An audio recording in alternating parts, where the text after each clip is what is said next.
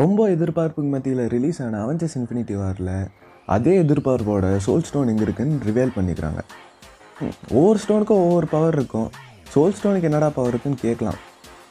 வாங்க, இந்த வீடியோவில் நம்ம பார்க்க போகிறது என்னென்னா சோல் ஸ்டோனோட பவர் என்னன்னு, அந்த பவரை தேனோஸ் எப்படி யூஸ் பண்ணியிருக்காருன்னு பார்க்கலாம். இந்த வீடியோ பார்க்குற முன்னாடி நான் மறக்காமல் ஸ்பாயிலர் சொல்லிக்கிறேன். அவெஞ்சர்ஸ் இன்ஃபினிட்டி வாரில் சோல் ஸ்டோன் எங்கே இருக்குன்னு கேட்டால் ஆடம் வாரில் அயன்மேன் அங்கே இங்கேன்னு சொல்லி பயங்கர குழப்பத்தை உண்டாக்கிட்டு இருந்தாங்க. கடைசியில் பார்த்தா வார்மியருங்கிற ஒரு கிரகத்தில் வந்துட்டு சோல் ஸ்டோன் இருக்கிறதா காமிச்சிருக்காங்க. இந்த விஷயம் பார்த்தீங்கன்னா கமாரா மட்டும்தான் தெரியுது. கடைசியில் தேனோஸும் கமாராவும் அந்த இடத்துக்கு போனால் அங்கே ஒரு பயங்கரமான சர்ப்ரைசிங் ட்விஸ்ட் இருக்குது.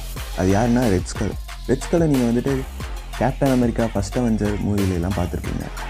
தேனோஸ்க்கு சோல் ஸ்டோன் அங்கே கிடைக்கணும்னா ஒன்று அவர் லைஃப்லேயே பயங்கரமாக லவ் பண்ணுற ஒருத்தங்களை வந்துட்டு இழக்கணும். சோல் ஃபார் சோல், அதான் கான்செப்ட். அதனால் என்ன பண்ணுறாருன்னா கமாராவை வந்துட்டு ஒரு மவுண்டைன் இருக்கும், அங்கேருந்து கீழே விழுக்காட்டிடுவார். அதனால் அவருக்கு சோல் ஸ்டோன் கிடைக்கும். சோல் ஸ்டோனோட பவர் என்னென்னா நம்ம காமிக்ஸ் வெளியில் பார்த்தா தான் தெரியும். இன்ஃபினிட்டி காலன்ஸுங்கிற காமிக் புத்தகத்தில் சோல் ஸ்டோனோட பவர் தான் மேஜர் ரோலாக யூஸ் பண்ணிக்கிறாங்க.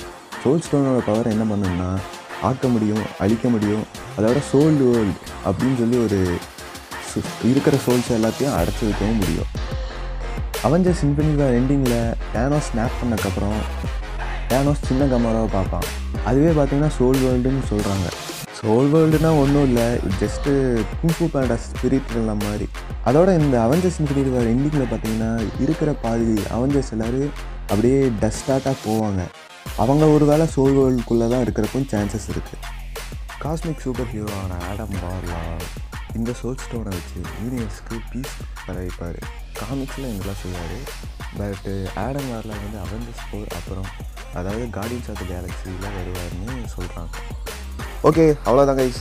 இந்த வீடியோ உங்களுக்கு பிடிச்சுன்னா லைக் பண்ணுங்கள், ஏதாச்சும் கமெண்ட் தெரிவிக்கணும் தெரியுங்க, அண்ட் மறக்காமல் சப்ஸ்கிரைப் பண்ணுங்கள்.